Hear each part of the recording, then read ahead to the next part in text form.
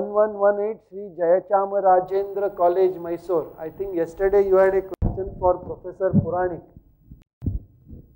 Are you ready with that question again? Over to you. Okay, thanks. So my question is, what the use of shock waves present in a system? Means, please clarify the shock waves. What are the benefits in turbines? Means energy producing devices, and compressors, energy absorbing devices, and also transmitting nozzles. What is the function of these shock waves in these types of devices, and why we need to study about these shock waves? Okay, so the question is on shock waves and if they occur in energy producing and or energy absorbing devices, what is the use of these shock waves? I will actually say that these shock waves are totally undesirable when it comes to either energy producing or energy, I should say power producing or power absorbing devices. So in general, the objective would be not to have these shock waves in situations like these, because as we have seen, shock waves are associated with irreversibilities, and irreversibilities will degrade the performance of the system. So the short answer is that there is no use of shock waves in these devices. There are some situations in which you just cannot avoid the shock waves being present, and in that situation you should be able to at least figure out what the effect of these shock waves is, and therefore we perform the analysis.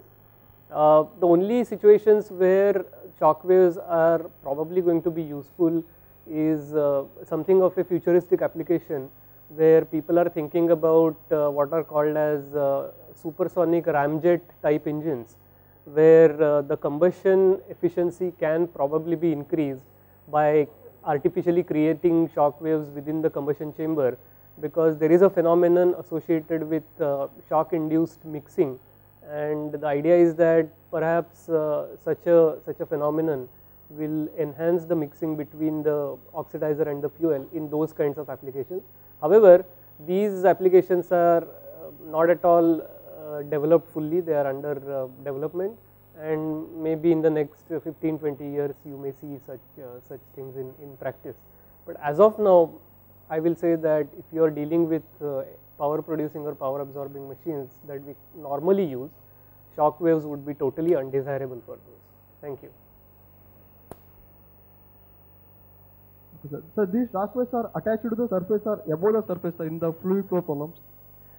So the question is on whether the shock waves are attached to the surfaces or detached from the surfaces. See, the attached or detached type of a shock wave will come only when you are talking about a multidimensional steady type flow. We have analyzed in this part of the course only a simple normal shock wave. However, to answer your question, depending on the shape of the object, the shock can be attached to the surface or it can be detached. So for example, if you imagine something like a sharp pointed nose type object, like a wedge or a cone which is flying supersonically, then the shock is going to be attached at the nose. But if you think about a blunt nose type body, like let's for example say a bullet or a missile which is flying supersonically, then the shock for such objects is going to be detached from the surface. Thank you. Sir, flow measuring devices like venturimeter, nozzle meter and orifice meter, they having a ISO standard value, sir. Okay. Similar nozzle, we have the standard value, sir, for analysis purpose or further studying purposes through CFD. See, I think you are referring to flow measuring devices which are routinely used for such purpose, and there is some standardization involved. However, we haven't really talked about the nozzles etc. that we discussed in this class being used for any flow measurement type purpose, and therefore I don't think really that there is any standardization associated with the kind of devices that we have talked about at least. Thank you. Sir, that is not the question, sir. Actually, to study this convergent divergent nozzle, we need one model or a specification. Where you get this the specification of CD nozzle, sir? Oh, I mean the shape of the nozzle. I assume perhaps that you are talking about the profile or the shape of the nozzle as some sort of a specification or a standardization. And the answer is that we don't really consider any specific or standardized shape for the CD nozzles, etc. As long as any shape which is reasonably conforming to our quasi one dimensional approximation, which simply means that the cross sectional area of the nozzle is slowly changing along the flow direction, is sufficient for the purpose of our simple analysis. There are some specific applications where nozzle profiles are defined for specific end applications, but those are definitely out of the scope of this class, for which you will have to refer to specialized compressible flow textbooks. As of now, what you can keep in mind that as long as we are dealing with a quasi one dimensional situation, as far as cross sectional area changing very slowly in the flow direction, the shape of the nozzle or the profile of the nozzle really doesn't play any part. Thank you. Okay, thank you, sir. Sir, another. Right under, sir. Yeah, please go Sir, ahead. in a real gas, PV is equal to. Hello. Yes, go Sir, ahead. in a real gas, PV is equal to ZRT. Sir, actually, what that Z is means, sir? What does it mean? That is compressibility factor. Okay, don't write it as PV equals ZRT, because that gives a totally odd picture. For an ideal gas, we know PV equals RT, or PV by RT is 1. Okay. So for a real gas, PV by RT is not 1, and for some reason it is given the symbol Z and called a compressibility factor. In fact, Z is simply a ratio of PV, R and T. There is no compressibility of any kind involved. Compressibility means you are increasing the pressure and studying the change in volume. There is nothing of that sort. It is unfortunate that it is called a compressibility factor, and it is used as a dimensionless number to plot properties of various fluids as a function of dimensionless temperature and dimensionless pressure. So that chart is known as the compressibility chart. Over. Sir, last one thing, sir. Actually, in this course, I learned lot of from your center, sir. That's why from this center, we tell to thank you for this one, sir. Over and out, sir. Thank you. Over and out. 1148 Krishna Institute, Ghaziabad. Over to you. What is basic difference between reversible adiabatic and adiabatic process? See, and what is the question is, what is the difference between a process which is reversible adiabatic and a process which is only adiabatic? Okay. We have defined an adiabatic process as work transfer only, so this means there is no heat transfer. dQ is 0.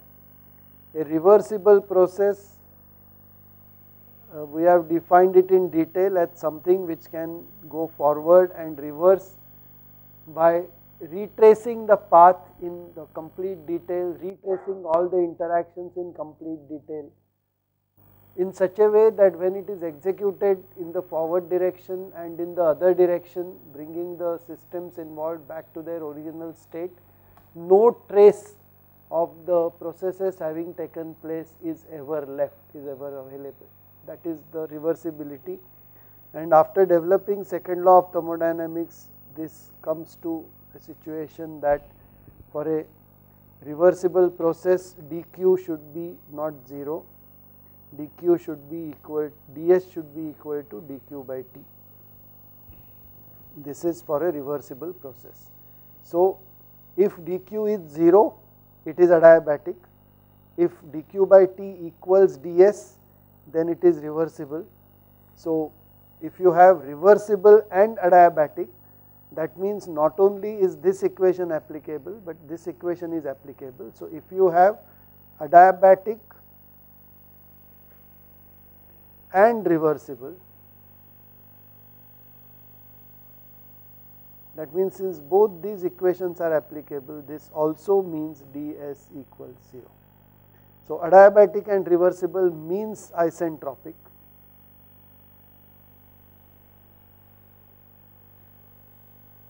But adiabatic by itself does not mean isentropic, it only means dq equals 0. Over to you.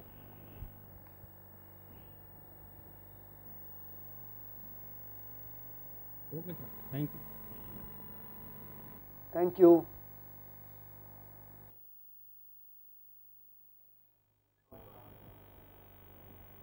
(1040) College of Engineering, Pune. Over to you.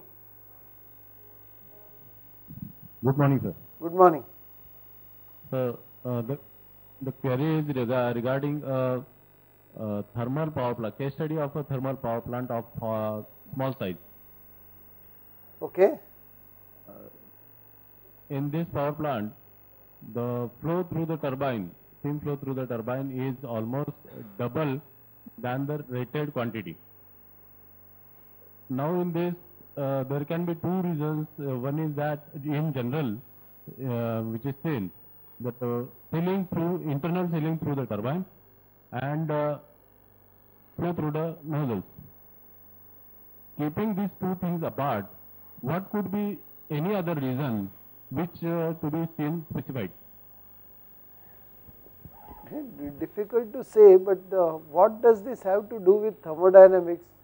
You have a small power plant and you say that the turbine flow rate is double the design flow rate. Well, in principle I can't say that there is anything against it, but generally this doesn't happen. And what does it have to do with our thermodynamics course? That is something which I don't understand now. Over to you.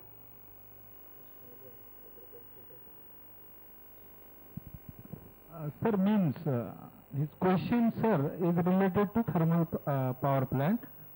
Basically, to run the thermal power plant, the cost required more than electricity, 1 unit.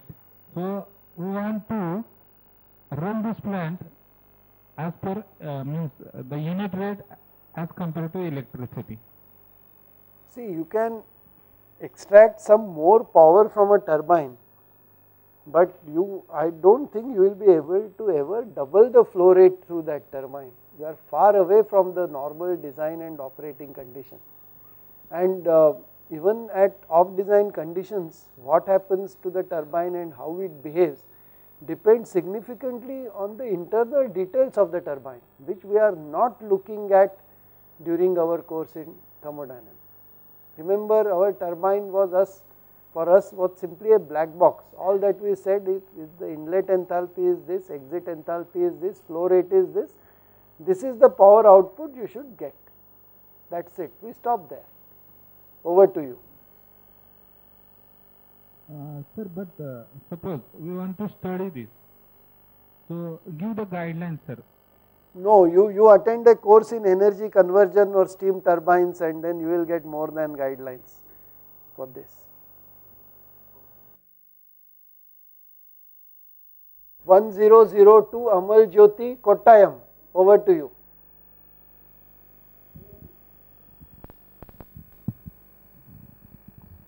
Hello. Yes, go ahead. Sir, we have come to understand now that adiabatic constant volume process or adiabatic constant pressure process or adiabatic isothermal process can also take place. Yes. But these type of examples are not worked out in conventional textbooks, sir. Right.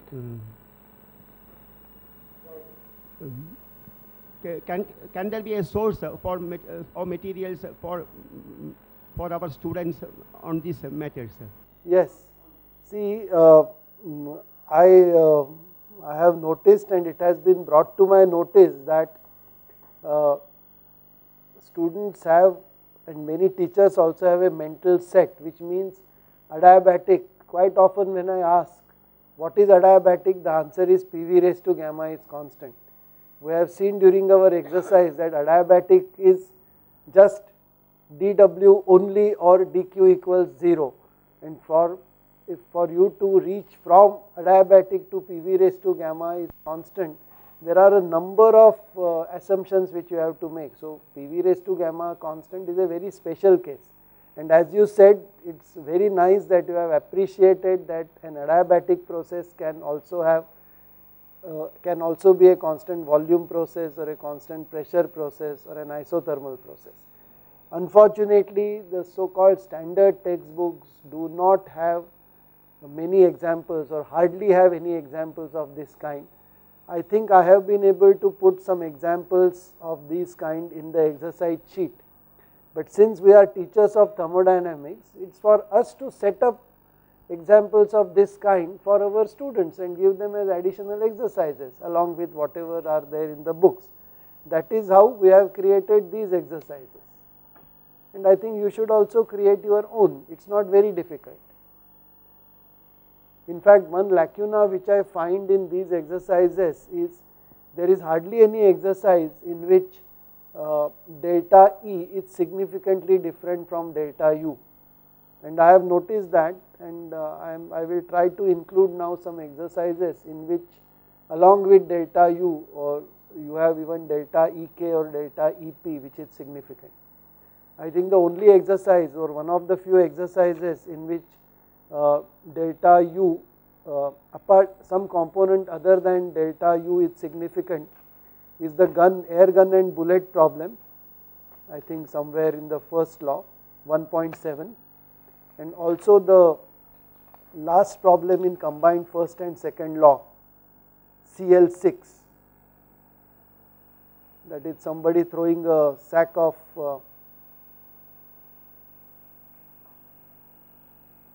sand onto a professor, that one.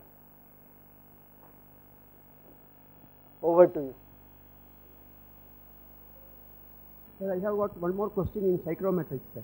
So, the question is, see, at a particular temperature, the dry air can hold a maximum certain saturation level of water. So what is the property? Why the air has got certain affinity to water, and what limits the maximum quantity saturation level of this water at a particular temperature? So the question is regarding what kind of or what is the affinity of putting water vapor into air. There is no such thing. You can put any vapor into or any vapor into air. The only thing is what you have to worry about is there is a saturation pressure corresponding to the existing temperature, and as long as you reach that saturation pressure, you can't put in anything more. If you want to put in anything more, you have to raise the temperature. So if you want to have 1 atmospheric or a pressure of 1 atmosphere, you will need to raise the temperature to 100 degrees. So similarly, instead of water vapor, if you want to put in any other vapor of any other fluid, then corresponding to that vapor pressure, you can put in as much of vapor of that fluid. So let's say it is 30 degrees C, and instead of water there is some other refrigerant you want to put in. Just check the vapor pressure of that fluid at 30 degrees C, and that is the maximum amount you can put in. So what you can put in depends on the saturation pressure corresponding to the existing temperature. Thank you.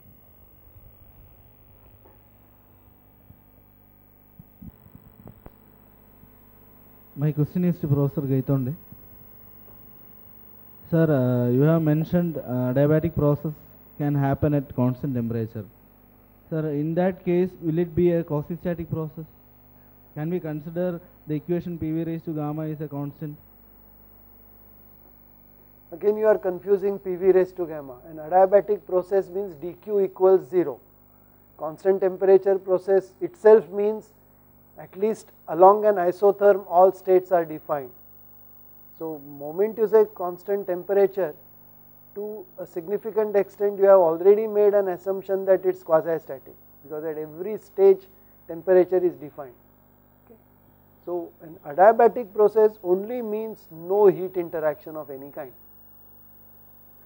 It can be quasi-static, it can be non-quasi-static. Keep in mind, as your colleague has earlier said, that adiabatic means dq is 0 throughout the process. The process may follow any route while maintaining that constraint. So it can be constant volume, constant pressure, constant temperature. It can be PV raised to gamma is constant. If you can arrange other interactions, that is only work type of interaction, it can be P raised to gamma into V equals constant, provided you arrange the other interactions accordingly.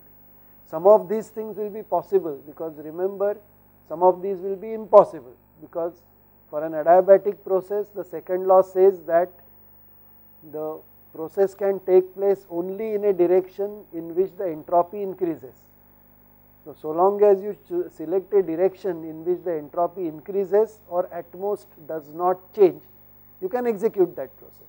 But an adiabatic process in which you expect that the entropy decreases, that will not be allowed by the second law of thermodynamics, and this will be an impossible process, an unrealistic process.